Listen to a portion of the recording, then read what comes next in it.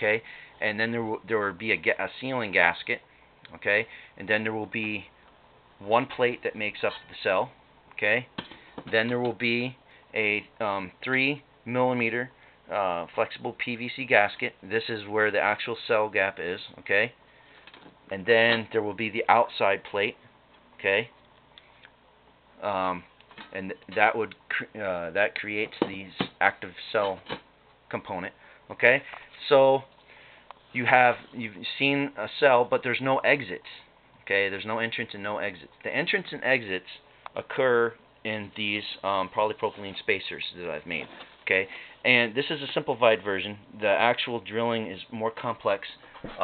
You can see on each plate I have 2 fittings for each one, and that's because there's an active cell plate like I just disassembled on this side, and the same thing on the other side.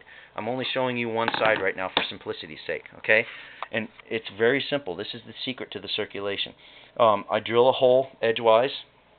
You can see what I've done. Drill a hole edgewise down to where the hole in the plate is located. Okay, so it matches up just like that, right? And then I drill a hole down through, not all the way through. It doesn't go to the other side, because if it does, then you have a breach in integrity, okay? And I do the same thing for the top. And what you end up with, as you can see with the gasket in place, is you have an entrance and a gas exit. And that's the secret to the self-circulating BB Smack Gen 5 design. Okay, there are many other ways to recirculate your cell, but what I wanted is to make something that was relatively simple. This cell is a little more complicated than my previous designs, and you guys know that one of my main goals is to keep these simple so everyone can build them. You know, that's why I don't do molding and fancy machine work. All this stuff is meant to be able to be built in your garage, okay? So this one's a little more complicated because when you get to the point where you've got 2 fittings here, you've got to make sure the holes have to be drilled at a very careful angle so as not to breach from one side to the other. That's craftsmanship. It can still be done by anybody. You just have to take your time.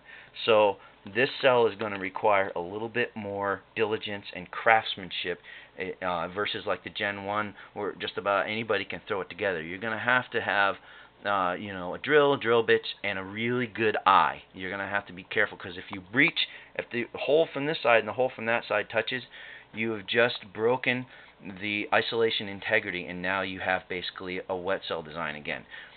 The advantage of this guy right here is 100% current isolation.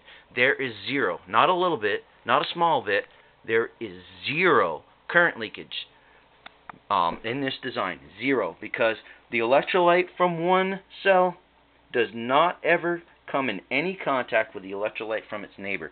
It's segregated all the way up to the bubblers, up to the top of the liquid level, and then by virtue of the gas outlet, they are tied together.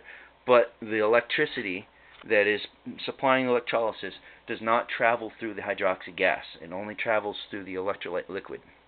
So that's 100% isolation. Okay, and I chose polypropylene because it is a lot easier to drill than acrylic, and these complicated holes, cracking is something that can become a reality.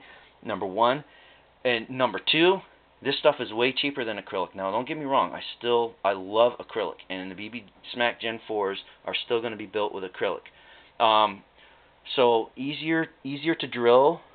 A lot cheaper, about half the cost, and also I don't need clarity. There's no liquid level. The liquid level is up here in the clear PVC, and the PVC is away from the cell body, so there's no worry about temperature. And plus, as you've seen from my efficiency video, this cell design runs way cooler. Okay, so what I'm going to do right now is I'm going to crank this thing up to 25 amps.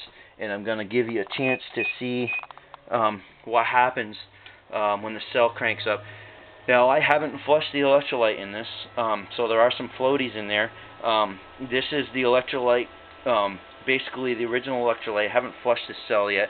This is the one that I used for the genset test videos. Now you can see the blue tubing is where the gas outlet. The gas outlet comes down in the bottom and bubbles up through. Okay, so you can see initial on startup, I'll get a little bit of foam. That foam's going to go away. That's just from startup, and you'll see it go away. But you can see, hopefully you can see in the video, you can see the foam and electrolyte being pushed up these 6 tubes. Okay, it goes up these 6 tubes and then down through to the bottom of the bubbler and bubbles up. Okay, so you can see each, like, that's one cell gap. That's just one 8x8 plate cell gap. Okay, but there's 6 of them. So you add them together, right? You add them together through this gas output manifold. Okay, and it goes through the cup. And you know, right now, let's see, we're running about 25 amps. That amp meter's not really accurate, but it's close enough. So you're looking at about just over 2 liters a minute bubbling out through there. When the cell's broken in, it'll be 25 amps. It'd be 2.5 liters per minute. So this is pretty close. I mean, because I've done this so many times, I can look at that and I know that that's over 2 liters a minute. I'm not going to do a measurement test because I already did that in my efficiency video. So all you got to do is go back to that and look at it. So you know, and you know, it's good gas. You know, as usual. Of course, you can't really hear how loud that is in the video. But right now, I mean, my ears are ringing, so I don't normally do that without earplugs. So that's what's going on. Oh, and yeah, somebody said I was faking my test by not showing the output tube. Somebody was claiming I had the output tube hooked up to a hydrogen bottle. So I'm just showing you here. There's no hydrogen bottle. I'm going to trace this tube in the video right through so you can see that this is the actual output of the cell. I don't know, people are always complaining. You can't make everybody happy, but I try to be as open, and I fully disclose everything as much as possible, so you know, there's nothing else connected to this guy, just in case anybody's wondering. Okay, so that's basically the construction technique, some of the advantages, and this is what happens. You can see now that I'm making foam in the cell. Basically, it's making foam. And once it makes foam and it starts pumping current through the cell, it pushes the electrolyte out, and the levels in the bubblers rise. Okay, and when you shut the cell off, the level in the bubblers drain through the return tubes. Okay, so that's what you're seeing right now. I just cut the cell off for a second. Now I'm turning it back on, and you see the levels go back up, and that's an indication that your circulation is working properly. Okay, so.